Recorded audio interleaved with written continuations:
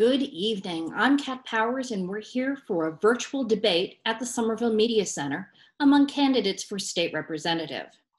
These forums are sponsored by Somerville Stands Together and Our Revolution Somerville. The forums will be live streamed on Facebook and by the Somerville Media Center, so check your local listings for rebroadcast times in July and August. Just Us Somerville has joined us as a third sponsor. And this is the third and final debate of this particular series. Please meet the candidates for 34th Middlesex State Representative race, Christine Barber and Anna Callahan. So, no candidate has advanced knowledge of the questions. Candidate opening statements, closing statements, and primary question responses will be limited to 2 minutes each. I will have discretion to ask short follow-up questions, and candidate responses to follow-up questions will be limited to 1 minute. I will alert the candidates when their time has expired, and candidates are asked to respect the time limits so that we can all get to all of the questions that have been prepared. Candidates should follow moderator instructions and should not interrupt each other and me. So candidates, you both have 2 minutes each for opening statements. Could we start with Representative Barber? Sure, thanks, Kat. I want to thank you for having me here, as well as the Somerville Media Center and all of the sponsors. I'm really grateful to be here and speak with voters and all of you about my re-election campaign and what I'm working on.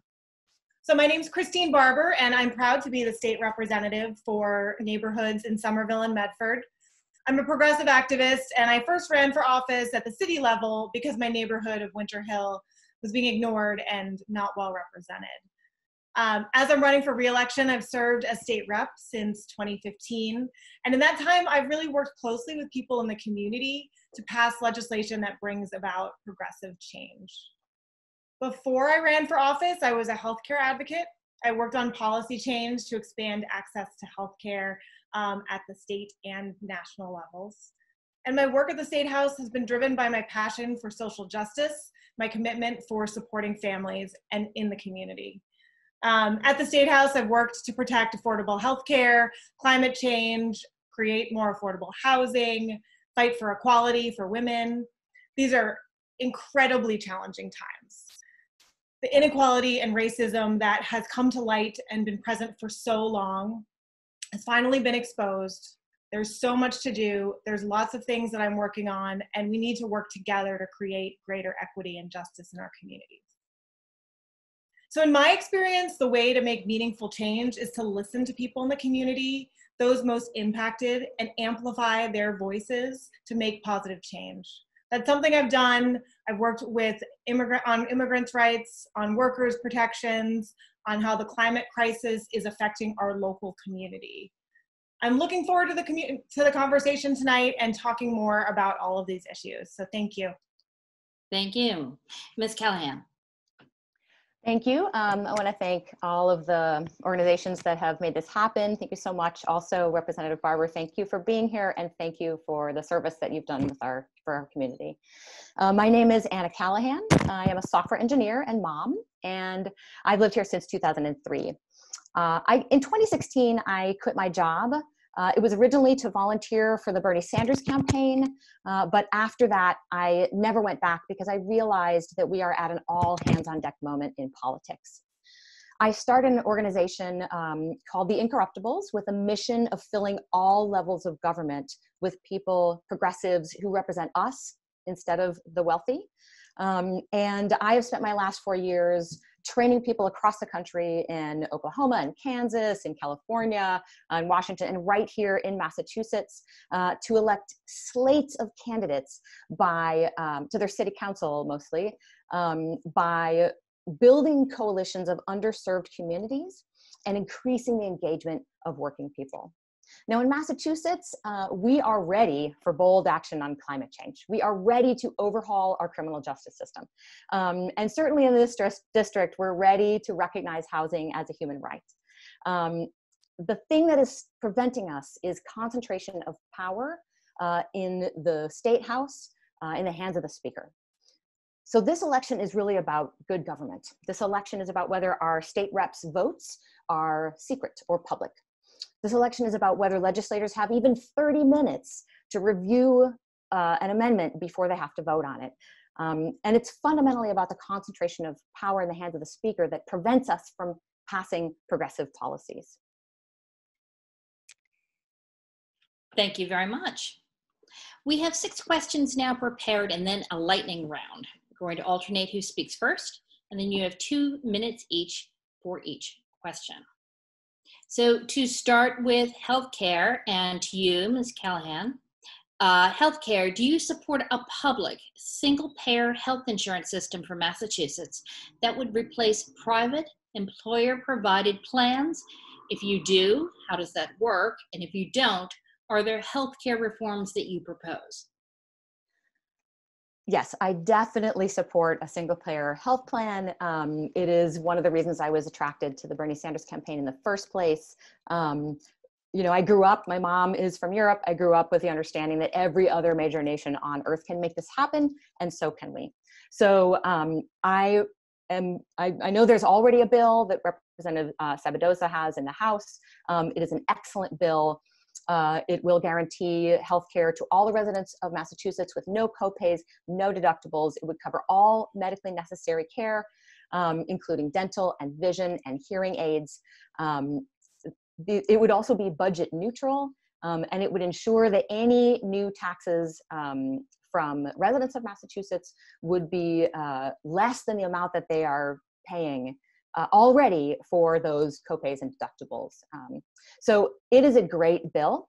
And I think what we need to do is to do what Representative Sabadoza has asked us to do, which is to engage people in our district around this issue. So this is really a question of engaging people in the political process.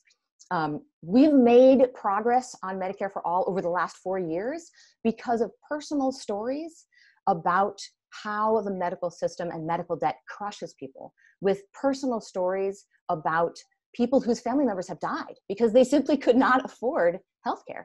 And that is, I believe, the role of the elected official, is to go into the community, to listen to those personal stories, to uplift those personal stories, because that is what engages people to get involved. People of Massachusetts want it. We're ready for it. It does continue to get stalled in committee because of the concentration of power, but I definitely am for it. All right, Rep. Barber, same question. Thanks, Kat. So I'm a co-sponsor of the Medicare for All bill, and I have worked with the sponsors on moving that forward. Healthcare has been a career-long struggle that I have worked on, and I support healthcare as a human right. The way that there are many ways that I've been working on this to actually bring it to fruition. So right now, while the Medicare for All bill is strong, it is honestly not implementable with Trump as president. Healthcare is a place that the state has to partner with the federal government. And there are strides we can make at the state level to get ready for, God willing, the next president. But we need to work on other things as well. So I'm working on Medicare for All. I've also drafted a bill this session on mass health buy-in to continue to expand mass health to get the state ready so that more and more people can buy into Medicaid, even if they're not low income. We can expand that pool and get to a place where single payer is easier to actually implement in a few years. I've also led the charge. The Governor Baker, tried to cut 140,000 people off of mass health, low-income parents off of mass health last year. I led the charge to prevent that. We are in a time when there are constantly threats of cuts, and we are still holding on. There is so much we need to do to get to healthcare for all, and I am in this fight and will continue to be. Thank you very much. Now we move on to housing. The Commonwealth's eviction moratorium expires at the end of August. Is housing a right for all? And what policy reforms will protect tenants? for you, Rep. Barber. Thank you.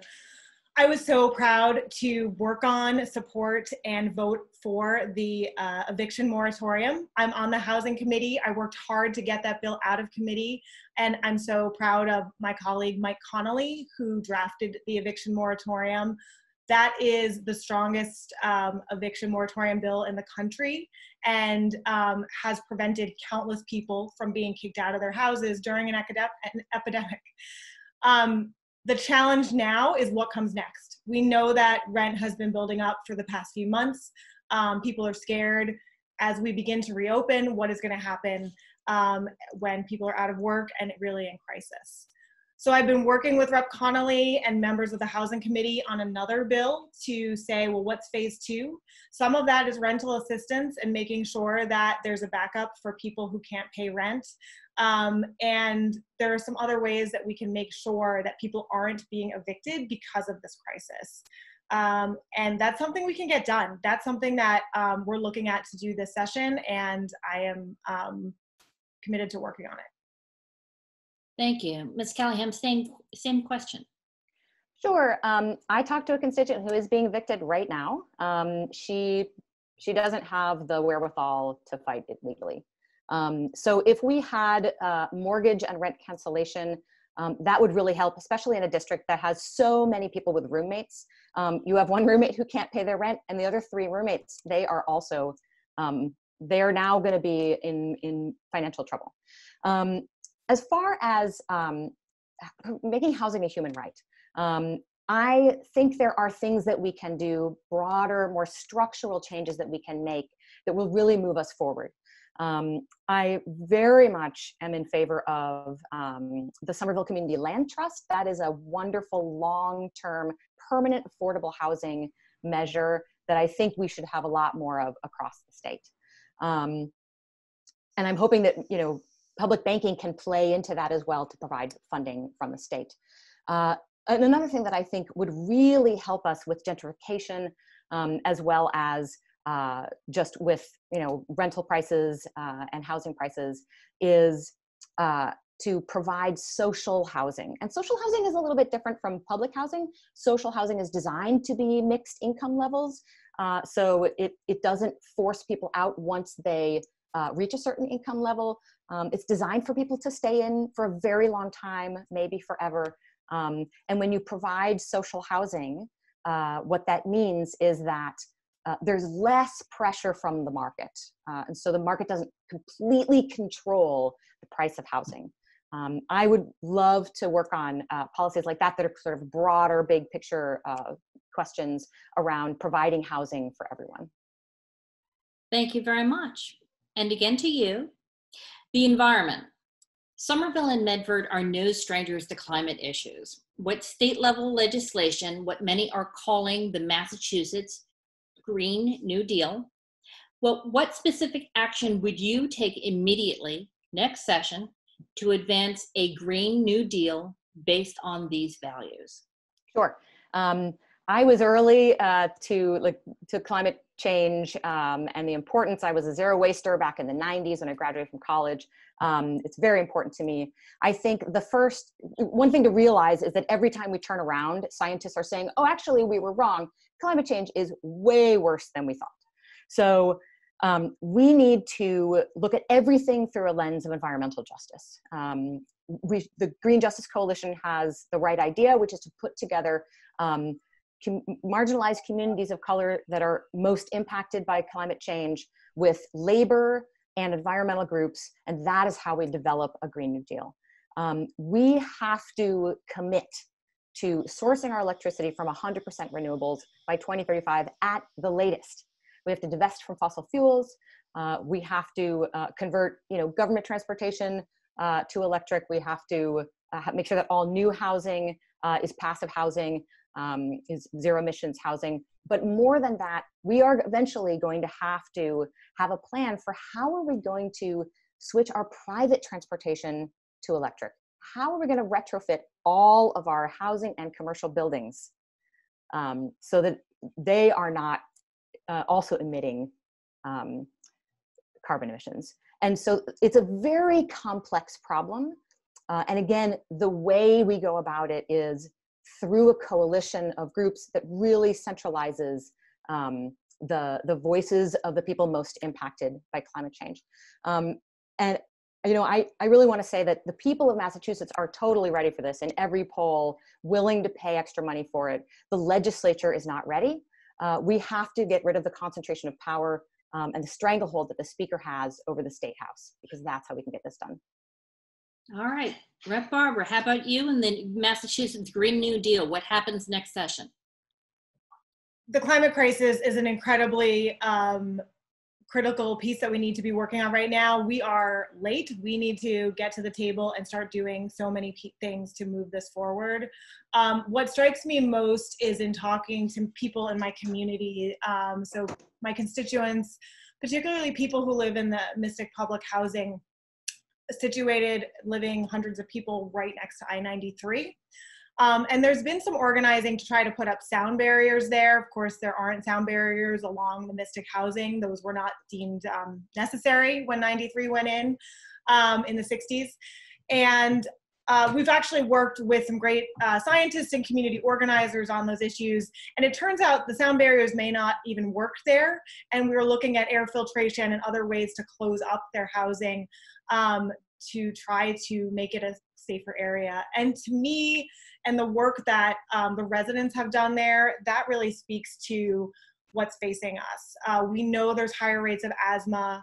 We know there's worse cardiovascular outcomes, and that's directly due to the pollution coming from I-93 and mainly hitting low-income neighborhoods really nearby. So that is something I'm working with them on, trying to figure out solutions. More broadly, of course, we need to convert our transportation to non-fossil fuel manners. I actually am the lead sponsor of one of the pieces of the Green New Deal that is about converting all of our fleets to zero emission vehicles. So it's about converting both municipal fleets and private fleets to become zero emission over the next 15 years. And we have a way to ratchet that down through incentives and requirements. It is a plan that can work, and that's something that I've been working on moving.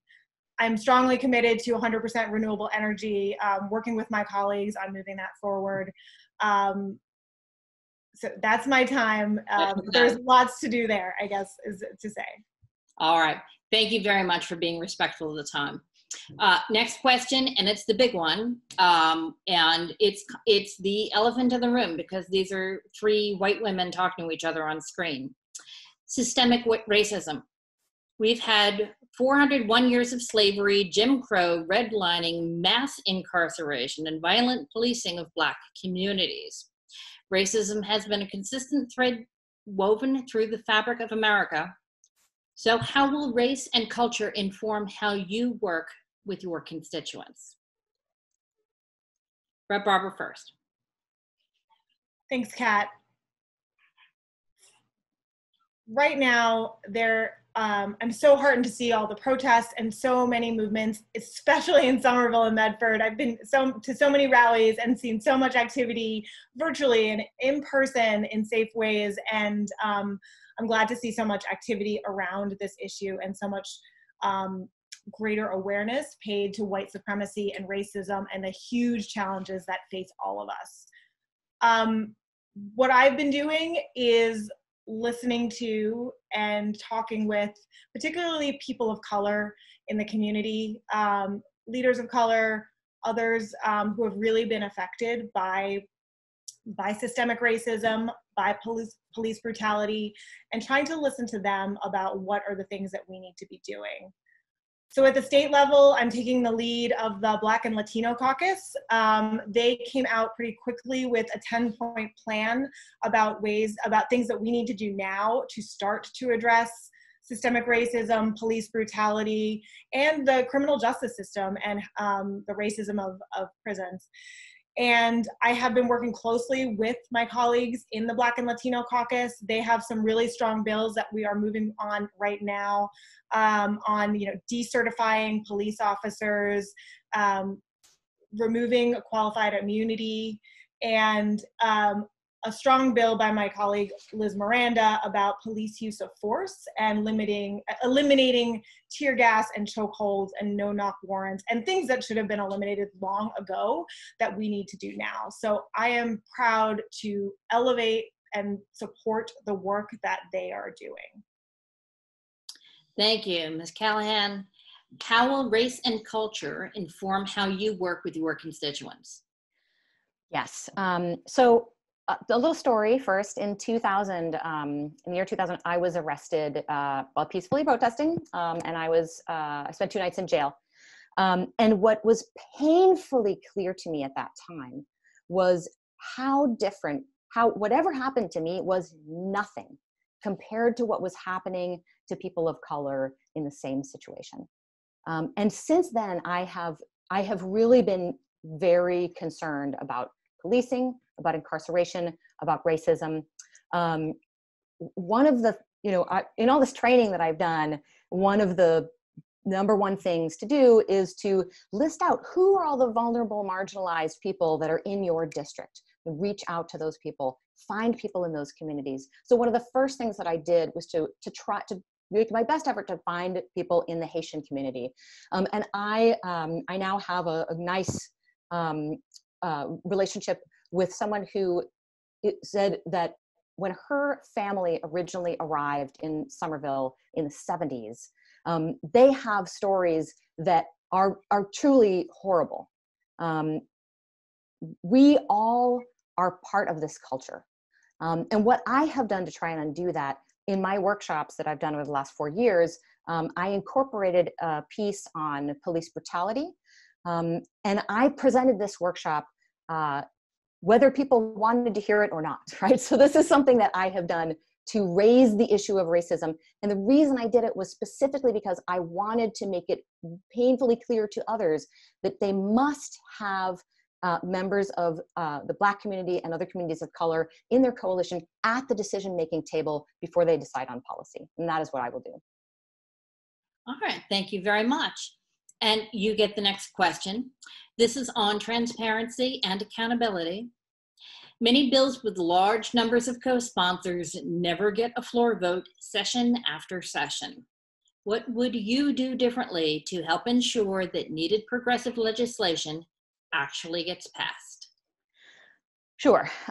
So I think all voters know that this election, there are 2 choices. It's not just about me.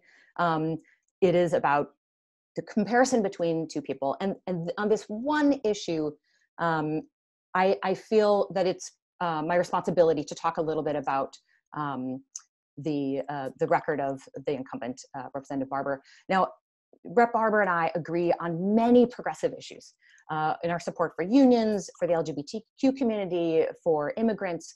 But on the topic of transparency and the concentration of power in the hands of the speaker, her voting record is very clear. If you look at all of the public votes that have happened while she has been in office, Representative Barber has voted in favor of more power for the speaker and to reduce transparency every time. She voted to eliminate term limits for the speaker.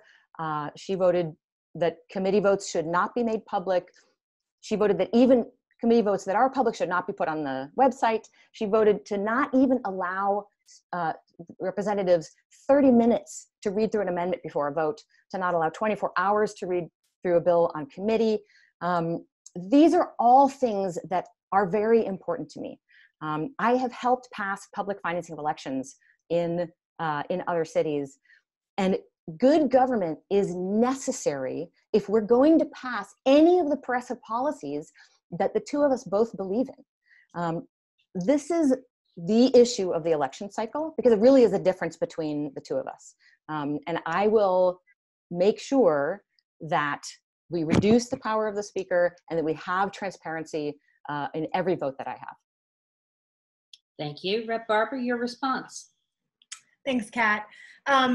I appreciate the question, and I would like to clear this up because I think there's been some, I would like to get some more information out. I am supportive of transparency. All of my votes are public, and all of my committee votes are public.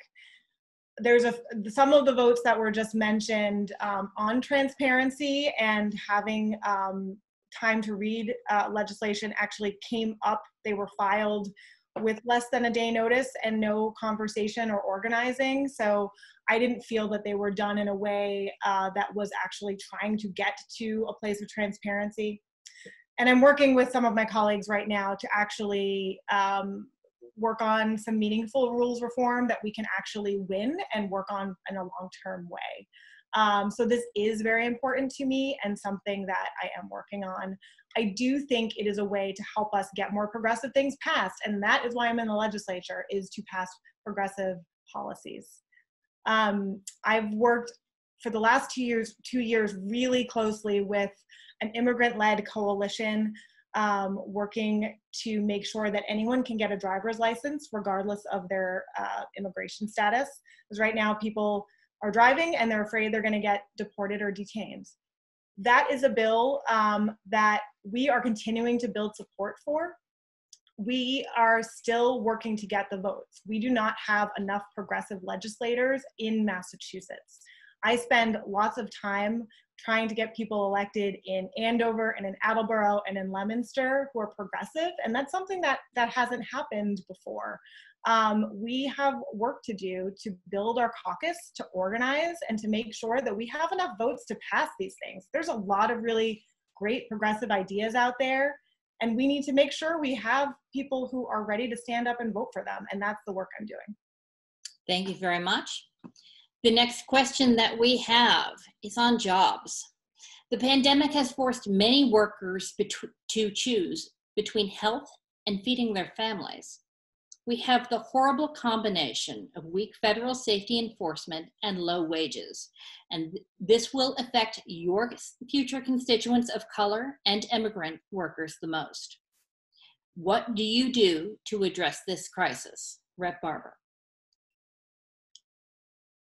The COVID pandemic has really exposed what a lot of us knew was a crisis, that there isn't a safety net for low-income workers, for families, for immigrants, for so many people. That is something that I've been working on much before this pandemic. But of course, now with the current economic situation, there are so many families in crisis. My office has done dozens and dozens of unemployment cases because our system is so challenging for people to use that they have been looking for help in getting unemployment, food access, housing, healthcare, really basic needs that should be available. I've done a lot of work, especially with healthcare, working with lower wage healthcare workers and early education workers. These are people who are on the front lines. They're caring for our family members, our children, and they are paid incredibly low wages. We have so much work to do to invest in them and make sure that that they're getting the support and the funding that they need. Right now, that's PPE. I have been fighting to get social workers, childcare workers, healthcare workers. There's so many people who don't have enough protective equipment, just the basic safety. And there's a lot we need to do to ensure that that is there for them. So I'm a co-sponsor of an emergency paid sick time bill. We are working to pass that soon. We've shored up unemployment and been able to provide some more benefits to workers and some hazard pay to workers who have been doing the really essential work for the last few months. But these are not new issues, and these are workforces that we really need to support long-term and work on a vision to do that. All right, thank you. Ms. Callahan, you're next. Sure. So I have where I interview people from the district, from the area, about their lives and how COVID is affecting their lives. I had a musician on from here to talk about how he had lost his restaurant job and also his musician jobs.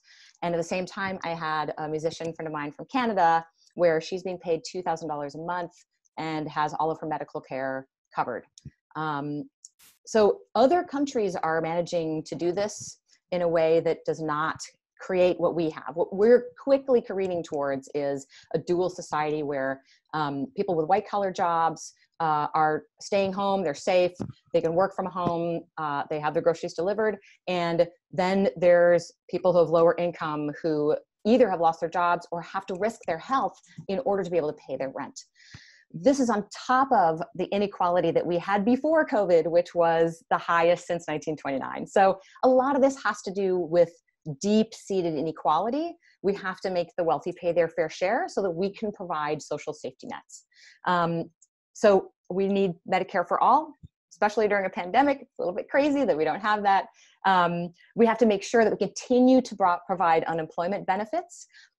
We have to make sure that we pay a minimum wage immediately, not delayed the way the grand bargain was, but like we should have let the ballot measure happen for that.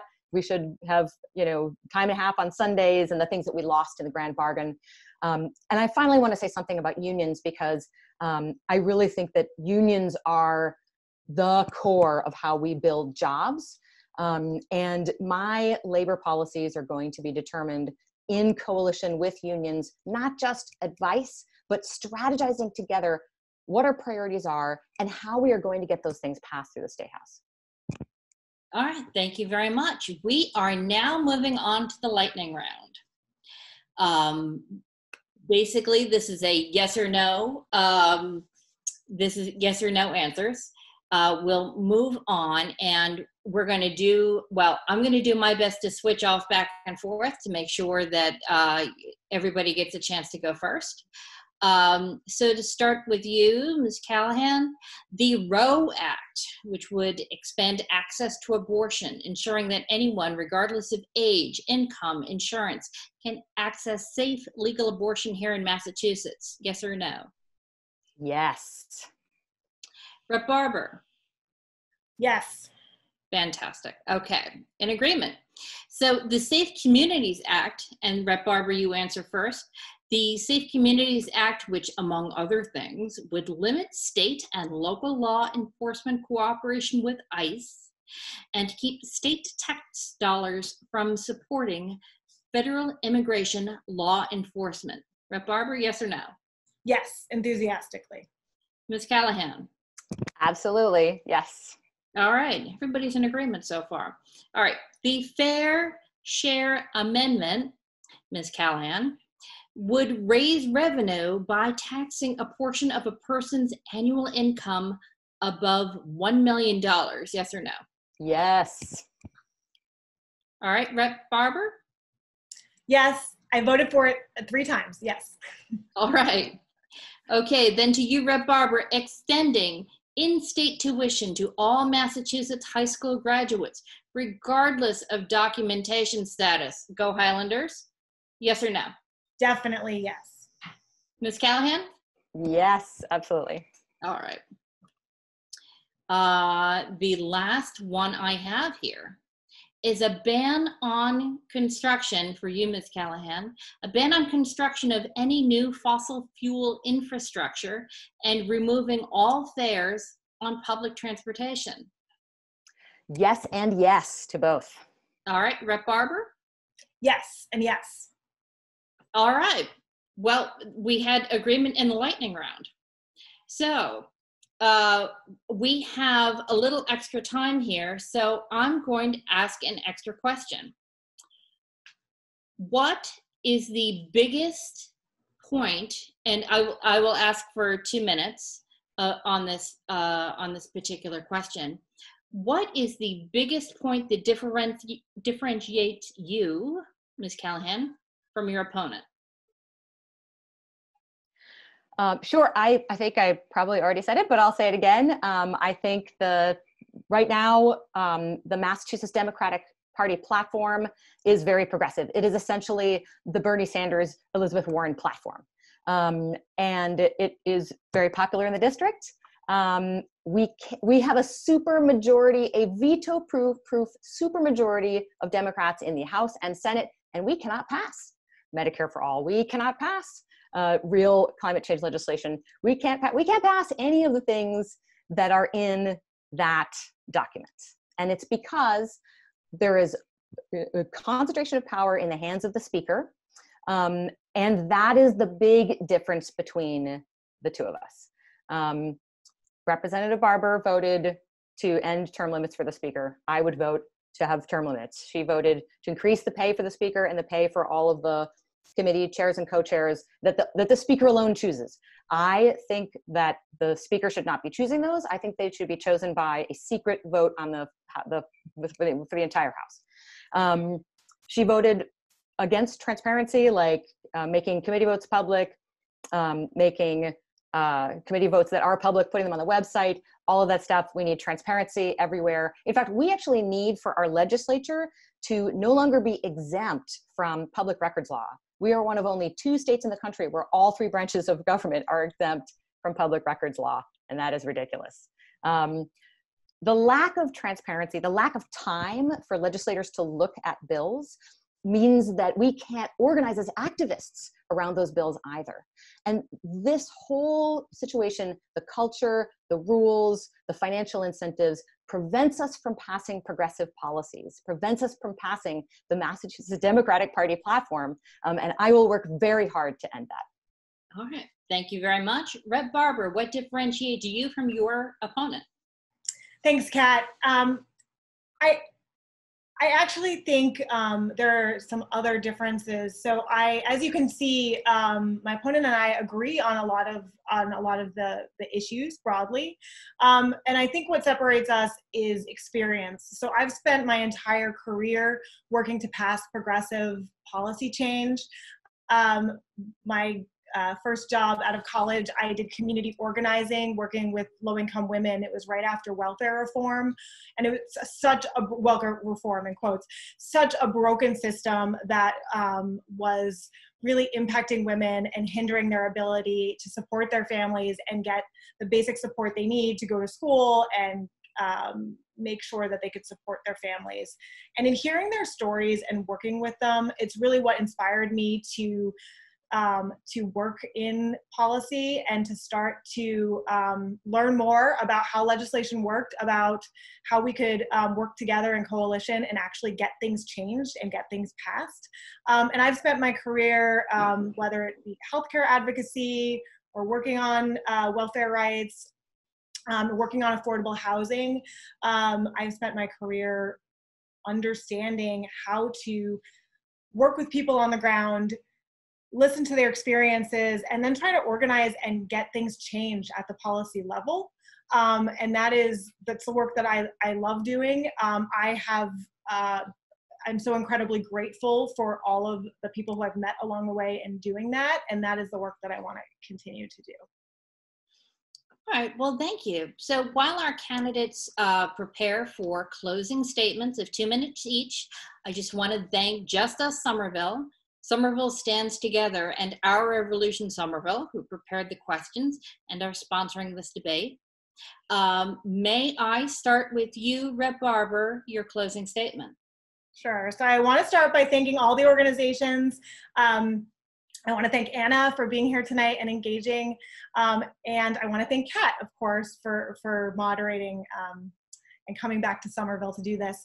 So I want to take a moment and say what I know is true, that showing up and working alongside members of Somerville and Medford community on progressive legislation to combat some of the systemic issues that are facing us, issues like racism, access to healthcare, housing, poverty, no one is going to fight harder or dig deeper into these progressive issues than I will. When COVID-19 hit, it was a harrowing time with the public health emergency. But as a public health professional and a public servant, I jumped in to get creative about how to reach out to constituents. I ran a phone program to check in on seniors to see what they needed. We reached over 1,800 people in a couple weeks, and we learned so much from them about their needs, about resilience, and I was really glad to talk to so many people. I heard from communities of immigrants who couldn't get access to basic resources like unemployment and the economic stimulus payments. We were able to push the Division of Unemployment to actually translate their application and put a number of languages on their online portal to make sure people can get the benefits that they're entitled to. when the availability of free breakfast and free lunch was at risk in Somerville and Medford and all over the state, I organized a sign-on letter with my colleagues to the USDA, who was threatening to pull back on those programs, and we won, and now kids can get fed through the summer, and I'm proud of that work. And with all of our crises at the state and local level on the budget, I filed a bill to raise progressive revenue by taxing profits that large corporations are hiding in offshore accounts. Because we're gonna have decisions to make. These are huge economic crises right now, and we're gonna be deciding, do we tax wealthy corporations or fire teachers? And I'd rather tax wealthy corporations. I know we're at time. We've gotten a lot accomplished, and we have so much more to do.